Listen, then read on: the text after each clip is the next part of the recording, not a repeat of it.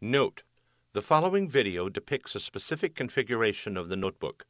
The same removal and replacement procedures apply to all configurations of the notebook. Before you begin, remove the battery, surface cover, optical drive, hard disk drive, wireless module, keyboard, top cover, and system board. Removal. Important. Make careful note of the routing of the optical drive connector cable for later replacement. Remove the optical drive connector cable from the routing tab on the base enclosure. Release the optical drive connector from the clip that secures it to the base enclosure and remove. Replacement.